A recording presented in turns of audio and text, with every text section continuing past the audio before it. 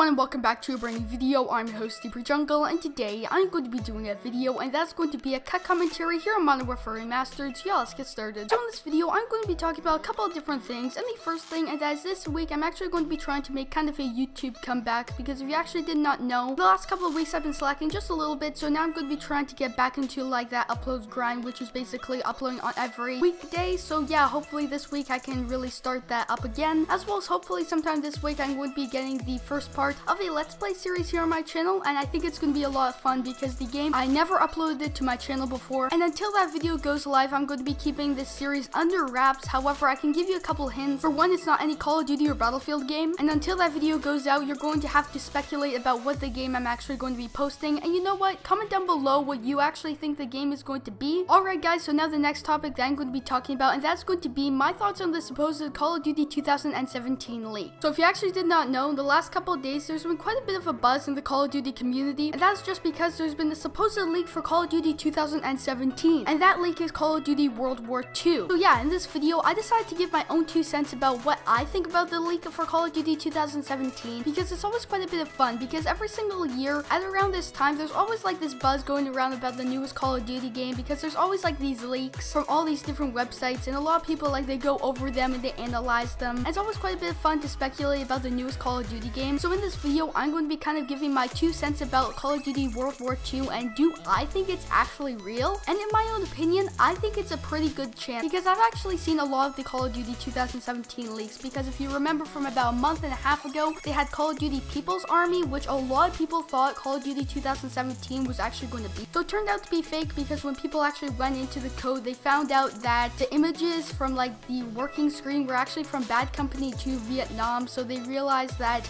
yeah, this is completely fake. And with this leak, I think it's actually quite possible, because the leak has actually been a couple days old, and I don't think there's actually any people that's really confirmed that Call of Duty World War II is actually going to be fake, because a lot of the times with these things, within the first couple of days, a lot of people notice some weird similarities, like for example, with Call of Duty People's Army, they noticed that like some of the textures and things like that were from other games, and a lot of the times when it's like leaked Call of Duty trailers or leaked video game trailers, they have like gameplays from like more obscure games that a lot of people don't know of. However, with Call of Duty World War II, there hasn't really been that. Now, this is not me saying that I think it's completely confirmed. However, I think it's a pretty good chance, and this is probably the most likely chance of all the leaks that came out for Call of Duty 2017 to actually be real. And I can prove this because if you actually did not know, the people that are actually leaking Call of Duty World War II were actually the people that got it right about Call of Duty Infinite Warfare. So that means they actually have a bit of a track record, because a lot of the times, like the people that actually are leaking these Call of Duty games, many times they're actually just like some weird obscure website that just so happens to have Call of Duty 2017 information.